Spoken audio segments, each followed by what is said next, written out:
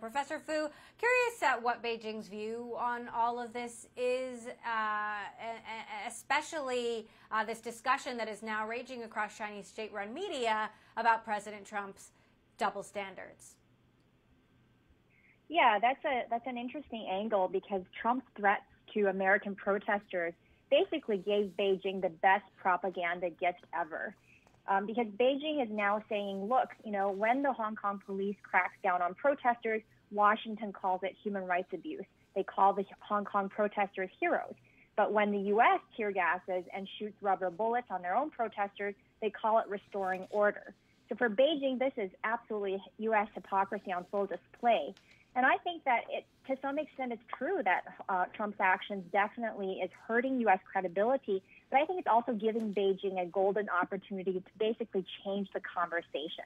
Now, Beijing wants people to focus on police brutality, but that's not really the crux of the issue in Hong Kong. The heart of the issue in Hong Kong is the right to self-govern. Under the one country, two systems arrangement, Hong Kong people should be the ones deciding their laws and not Beijing. So what Beijing is doing is it's bypassing Hong Kong altogether and passing the national security law, and that's effectively moving the status quo towards a one country, one system with Beijing in the driver's seat. And I think, Emily, that is exactly why Hong Kong people are so anxious about their future.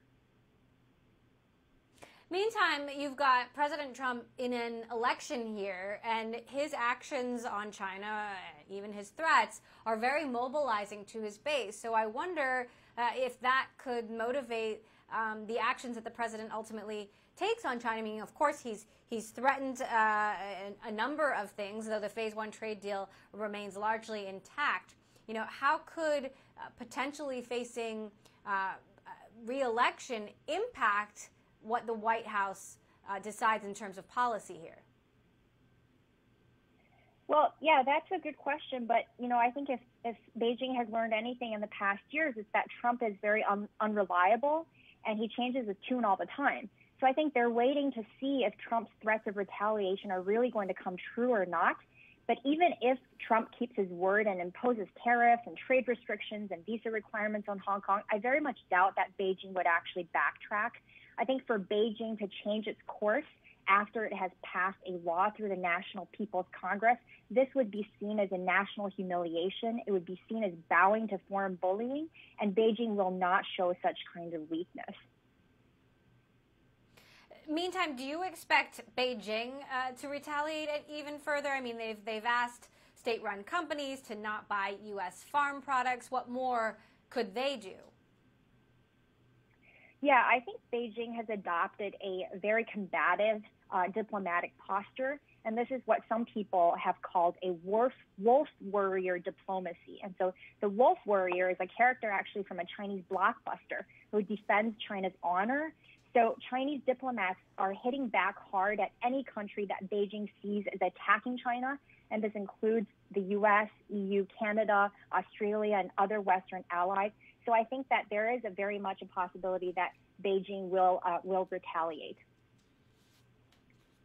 Meantime, what does this all mean for Hong Kong? I mean, the heart of the issue is Hong Kong's ability to self-govern, and is that ultimately taken away? Yeah, I think that this security law is really a watershed moment for Hong Kongers. It's very bad news for Hong Kongers who care about civil and political liberties, because Beijing is essentially declaring that it will define which activities consist of subversion, which activities are secessionist or seditionist, and not the Hong Kong people. And this law, very worryingly, would also allow mainland security agencies to set up in Hong Kong. And so Beijing does not deal very lightly with individuals who are charged with subversion. In mainland China, activists who are charged with subversion are often given long jail sentences. So this is also very worrying for Hong Kong protesters who could potentially be charged with subversion of state power. All right, Diana Fu, what is your view on the next step? What are you going to be watching? Well, I think the next steps, it's hard to say what the next steps are, but I think that unfortunately the options for those who oppose the security law in Hong Kong are very few. It's basically a fight or flight situation. So one option for those who oppose the law is to fight to the end. And indeed, we've seen that many have already taken to the streets once again. But they are being met with very well-prepared security forces in Hong Kong. And just last week, authorities arrested more than 300 of activists. So activists are fearing, protest fatigue. This is amplified by the pandemic, and they're not seeing the same turnout as last summer. Now, others could also choose to flee. Okay. So in the coming months, we might see people fleeing.